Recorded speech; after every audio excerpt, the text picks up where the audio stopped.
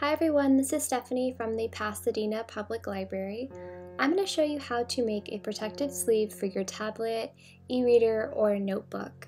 The finished size of this bag is 8 inches by 10.5 inches, so it should fit most tablets. To start, let's go over the materials that you'll need. You'll need a fat quarter of exterior fabric such as canvas, and a fat quarter of a lighter weight fabric for your lining, such as quilting cotton. You'll also need a 1/4 yard of fusible fleece interfacing, your sewing machine thread, 2 inches of sew-on Velcro, and a zipper that's at least 8 inches long. Also, basic sewing tools like your pins, fabric scissors, and a fabric marker or some chalk. I've also linked to the free pattern I'm using in the description below. So let's start out by cutting out the exterior fabric. Using the pattern piece labeled front and back, cut 2 from your exterior fabric.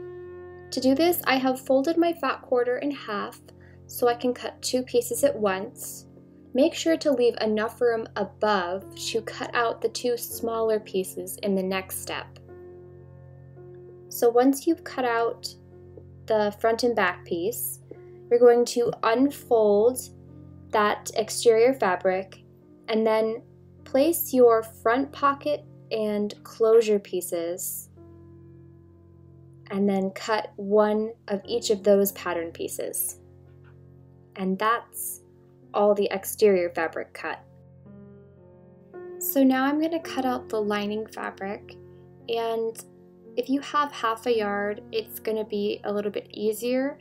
If you have a fat quarter, you can still fit the pattern pieces, but it's going to be a tight squeeze. So here's how to do it. First, fold your lining fabric in half. Place the pattern piece labeled front and back near the bottom corner. It's important that you leave at least 6 1/4 inches above and about 1 3/4 inches along the fold line. And we're going to use those spaces to cut out other pieces in the next step. So you might want to measure to make sure you're leaving enough space. You're going to cut 2 of the front and back from your lining fabric. Then unfold the lining fabric and refold the edges of both sides toward the center. You should now have 2 folded edges. Place the pattern piece labeled zipper pocket along one folded edge. Cut 1 piece along the fold, then replace the zipper pocket piece along the other folded edge and cut again. Place the pattern piece labeled closure along the narrow strip at the bottom and cut 1.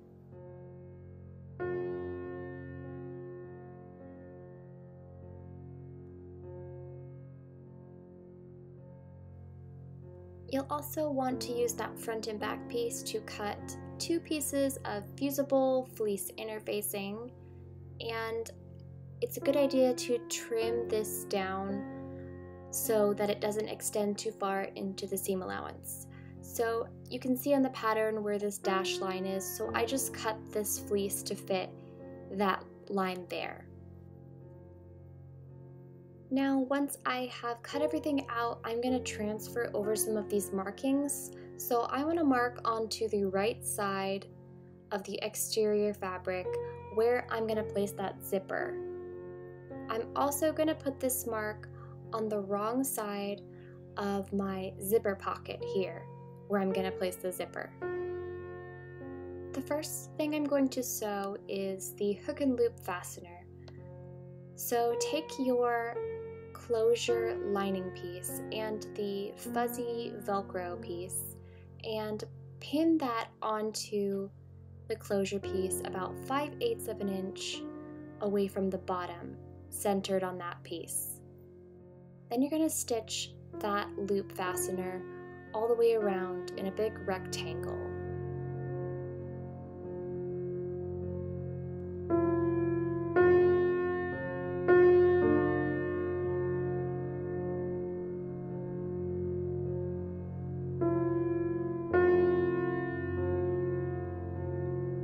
Now take your 2 closure pieces over to your ironing board, and you're going to press over the side edges and the bottom edge by 3/8 of an inch, which is 1 centimeter.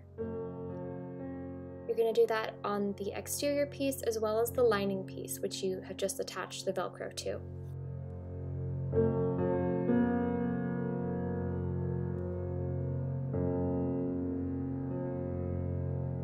Now place the two closure pieces wrong sides together and pin them together, and we'll stitch all the way down the sides and bottom edge, about 1/8 of an inch away from the edge.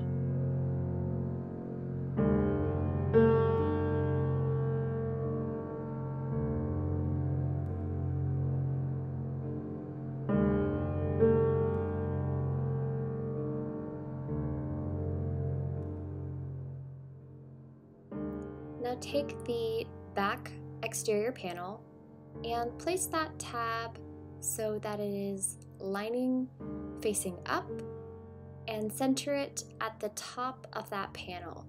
Go ahead and pin it and baste it in place at about 1/4 of an inch away from the top edge. Now take your matching Velcro piece and place it where indicated on your pattern on the front exterior panel. It's about 1 3/8 of an inch down from the top and centered in the middle of the bag, just like this. Now we're going to stitch this in place just like we did with the other Velcro piece. Now take your zipper pocket that you drew the zipper onto and place it right sides together onto the front panel of your exterior fabric where you also drew the zipper. And you're going to line up those zipper markings, pin it in place, then stitch a rectangle where you marked in chalk. Then cut out the inside as indicated on your zipper pocket pattern, so you're cutting a line down the center of that rectangle, then clipping into those corners, but being careful not to cut actually into where you stitched. Then insert the fabric through that hole so that it is on the other side of your exterior panel. Press the seam and make sure that you don't see much of your lining from the outside of the bag. Now take your zipper and place it under that rectangular hole that we just created. It's okay if you have a longer zipper, as we can easily trim it down later.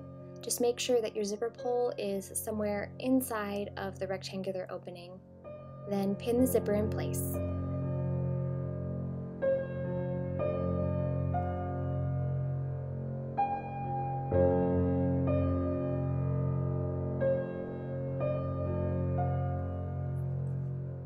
As I'm stitching around this zipper, I start on one side that doesn't have the zipper pull, and when I get close to where that zipper pull is, I'm going to stop with my needle down and lift up my presser foot and carefully pull that zipper pull underneath and out of the way.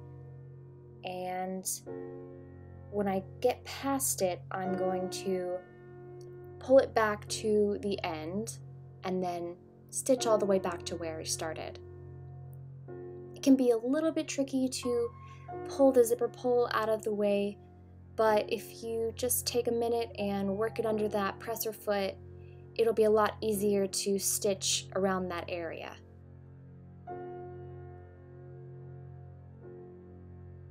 Now flip over that panel and take your other zipper pocket piece and pin it to the other zipper pocket piece that you have already attached.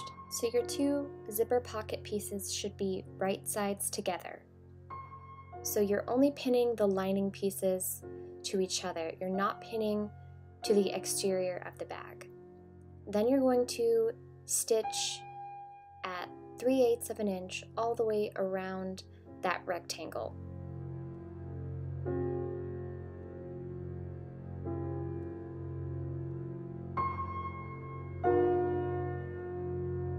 Now to create our little patch pocket, you're going to fold and press both side seams at 1/2 inch Then fold up the bottom edge at 1/2 inch.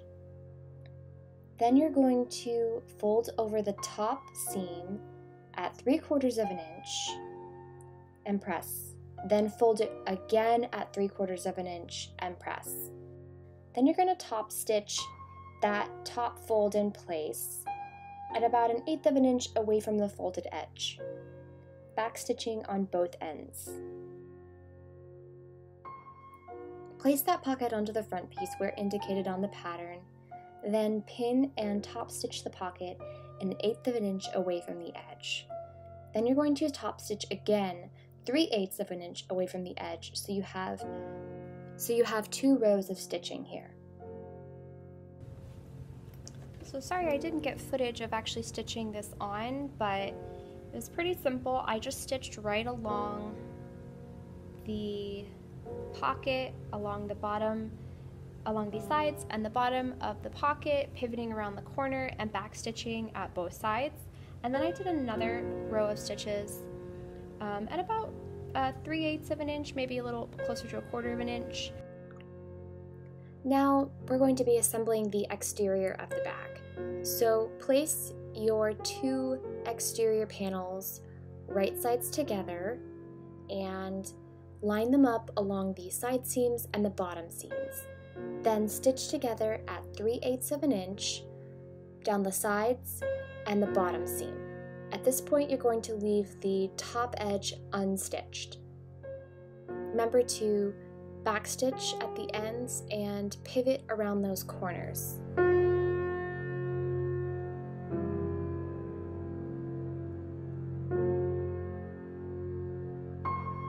Then just clip off your bottom corners. Be careful not to actually cut through your stitching.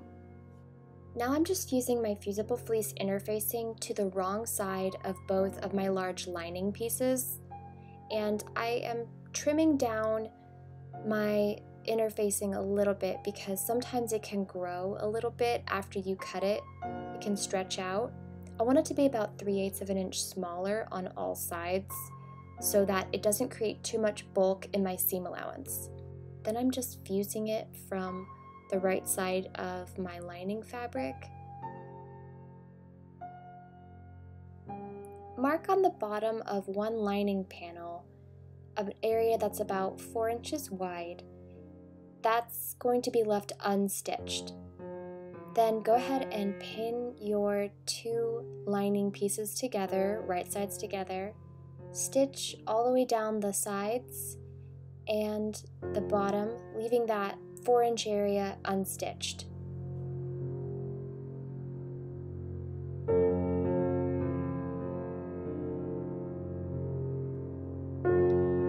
Clip your bottom corners. Then press open the seam allowances on the sides and bottoms of your lining piece as well as your exterior piece.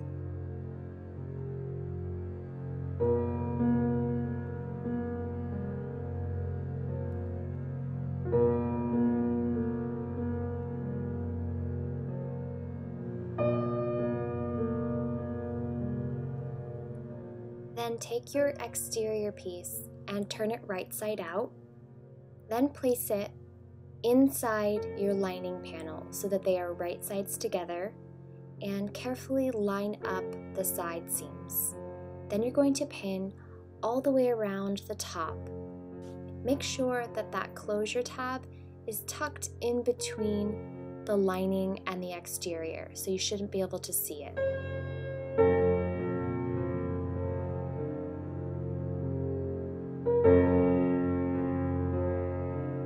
I've removed my accessory table so I can use the free arm of the sewing machine. Then I'm going to stitch all the way around the top of the bag in a big circle at 3/8 inch.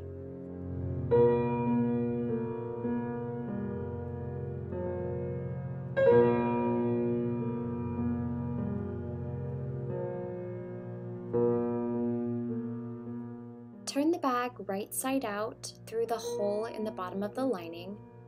Then try to push out the bottom corners as much as you can using a chopstick or a knitting needle. Then you're just going to stitch the hole in the lining closed. So I'm just going to stitch all the way across that bottom hole close to the edge. Now push the lining inside the bag and place the bag over the end of your ironing board, and we're just going to press that top edge all the way around. Now you just want to top stitch near the edge of the top of the bag. So I'm going to go all the way around this bag at about 1/8 of an inch away from the top. Then just give your project one final press to get it nice and crisp, and you're done. So I hope you give this project a try. If you are feeling like it's a little too complicated, you can always leave off the pockets, the zipper pocket or the patch pocket, and it'll be a much quicker project. But I do really like having that little accessory pocket to keep my charger in or to keep a pen in for your notebook. Thanks for watching and happy sewing!